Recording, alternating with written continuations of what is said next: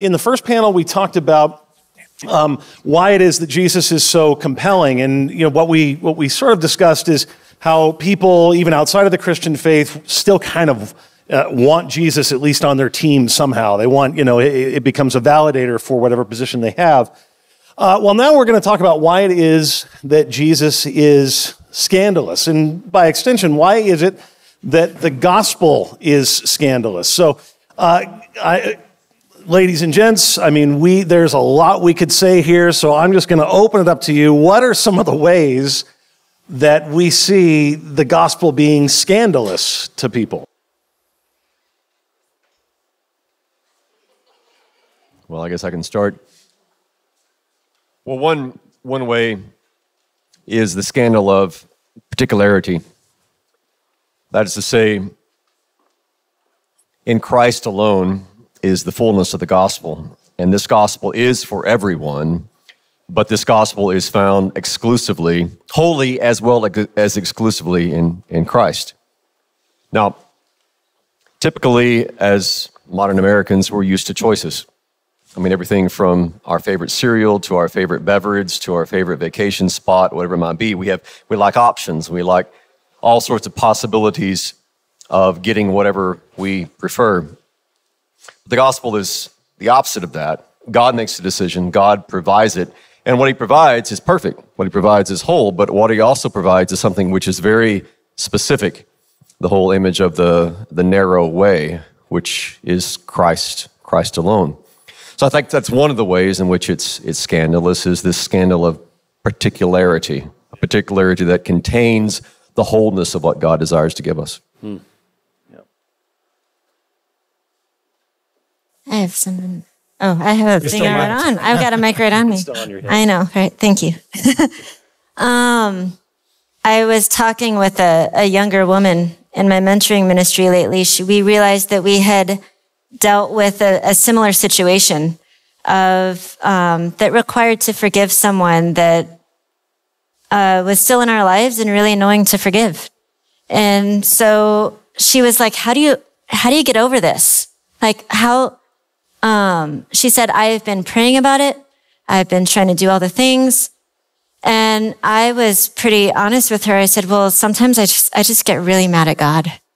I said, I really get mad at him. And I said, I have gone out into a field and I've told God, I'm so angry that you are asking me to forgive someone, or I'm so angry that you're doing this. And she's like, well, how do you get away with that? Like, how do you get away with it? Because that's not how you're supposed to talk to God. Yeah. And I said, unless you're writing a psalm. Unless you're writing a psalm, yeah. So she's like, how do you justify that?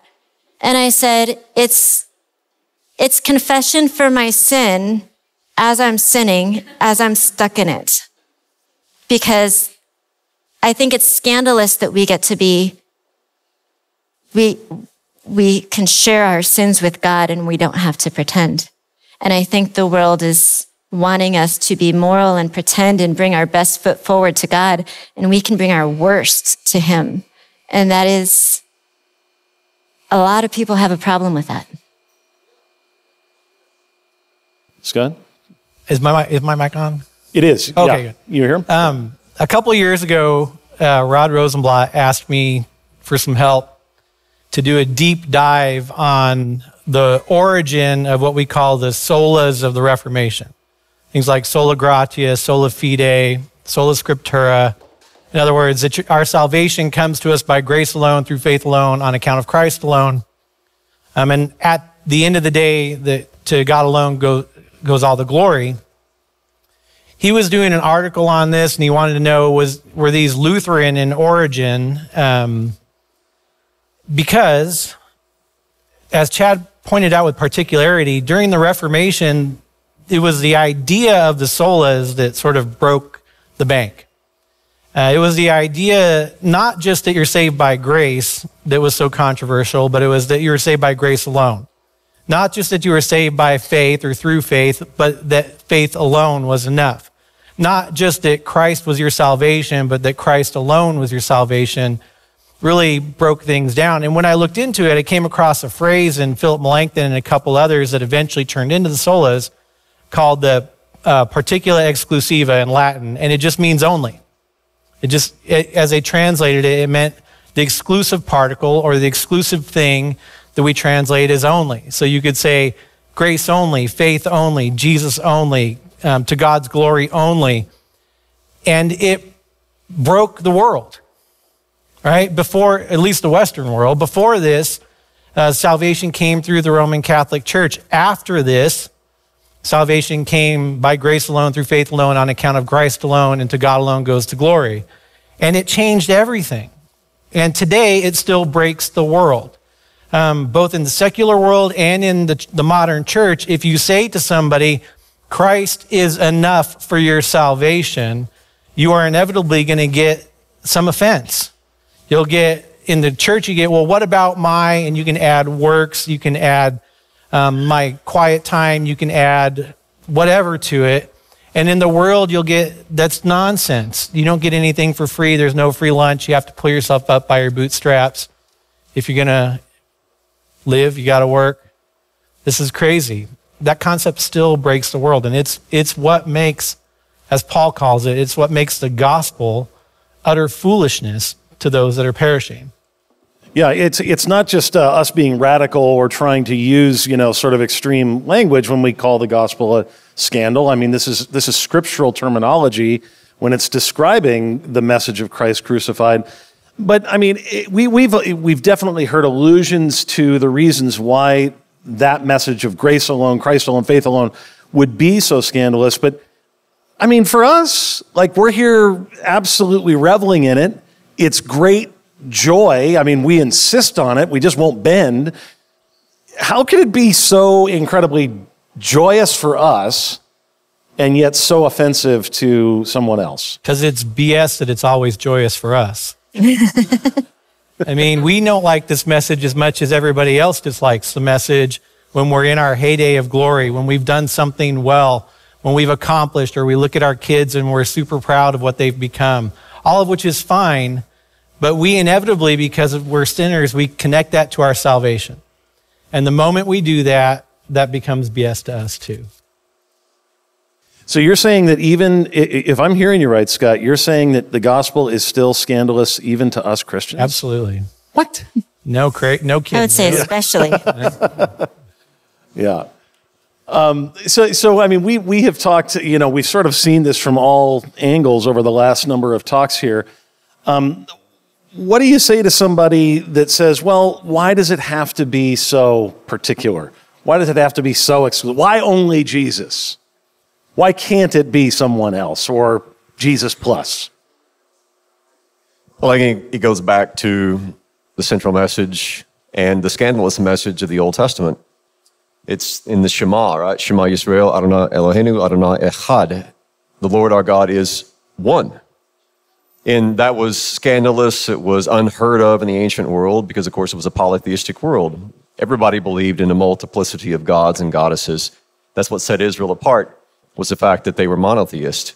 And it still set them apart in the first century because most everybody believed in a multiplicity of gods, and these gods were fine with you kind of sleeping around theologically with other gods.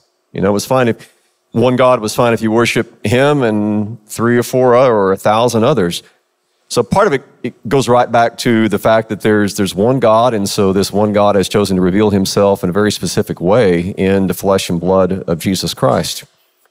And so it has these deep Old Testament roots that go back to the singularity of God himself and the way in which he chooses to manifest himself. Okay, so we've acknowledged that this is not something that sinners like to hear. We've acknowledged that this is, can be offensive. So then, how do we go about preaching this? Don't take my entire talk away. I'm trying to skirt around the issue. The question before, I think, is why just Jesus?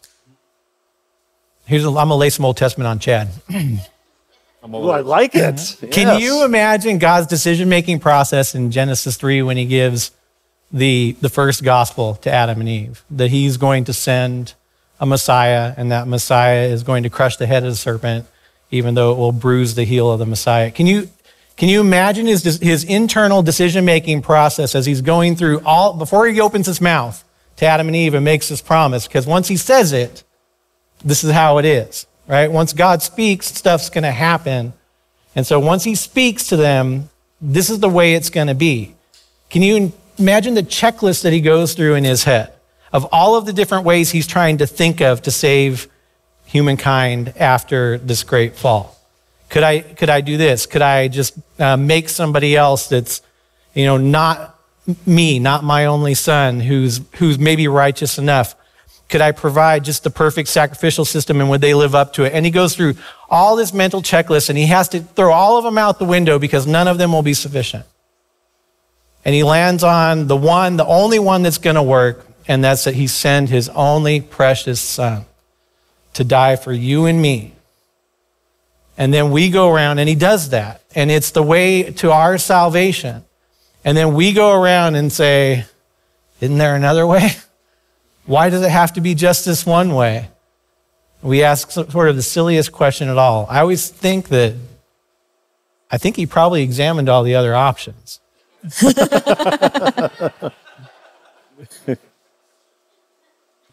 Yeah. So I just asked the question, how do we go about then bringing this message? I'll bring it right down to very brass tacks, sort of practical reality. As we go to the world with this message of the gospel, it doesn't take long to recognize that it becomes offensive to people, that they don't want to hear it, or they want to add something to it, depending on whatever context you're in. So what we're prone to do is then find ways to make it less offensive. But what's the danger in that? It loses all its power. Then there's no... To reduce the offenses, to reduce the power of what he's doing. It becomes something that it seems attainable for us to do on our own. Well, we're always trying to be a press secretary for God, too. We're always trying to spin things around to where we think they're going to be more acceptable, more palatable, more politically correct, more whatever it might be. And so, because there's a lot of stuff that God says and does that I don't like. And if it were up to me, I would change it. There's a lot of things I wish were true that are not. I got a long list. But it's not up to me. It's not, by the word of Chad, the world came into being, and by the word of Chad, Israel came out of a captivity, and it's by the word of the Lord. And so we submit ourselves to what he himself has spoken. And part of that is embracing the scandal and realizing that, sometimes what we say is going to be rejected, maybe mildly, maybe violently by people. But God has told us, well, you speak what I've given you to say. Don't be my press secretary, be my preachers. Mm-hmm. Yeah. I'm going to pass because I have 30 minutes on this in about 5 minutes. Okay. Well, because I don't want to take too much of your show here, Scott. I'm a little afraid to ask another question about this because you might. I'll just pass if I need. Okay. But so I will limit it to one last question. What would you say to somebody who, they're coming off this weekend, they're fired up about this gospel, and they want to share it with their friends and their family, but they've got fear of rejection. They don't want to seem like a weirdo. They don't, all the stuff that all of us process. Do you have any words of encouragement for folks that are thinking such things? The first thing that comes to my head is love those around you really well. And I think when people are loved without rejection, it's confusing. I think all of us know that we are not worthy of love, and we're trying to prove to the world that we're worthy of love. I think it's incredibly confusing. Talk to them about Jesus. He's baffling. He's baffling. And I think people take notice of a Jesus who will reach out and love them where they're at. We're not hearing that enough. I would add too, just to kind of piggyback off something I said and other presenters have said as well. Kind of once you get to know a person, you can gauge what particular either big capital R or small R religion with which they associate themselves. And, you know, if you know a person, you probably have this already figured out. And if you're getting to know a person, you'll figure it out pretty quickly. You figure out, you know, what's important to them. What do they think they have to have in their life in order to be happy or content or whatever it might be. And pretty soon, you figure out exactly what religious matrix they have placed themselves in. And you can begin to build a conversation based off of that. And ultimately, I think the goal is to show them that religion is ultimately going to fail them, probably terribly. And that's a starting point.